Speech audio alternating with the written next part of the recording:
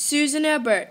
Suzanne Abert, or mostly known as Sister Mary Joseph, or Mother Abert, was a Catholic sister who started a home for orphans and underprivileged children in Jerusalem, New Zealand, on the Whanganui River in 1855.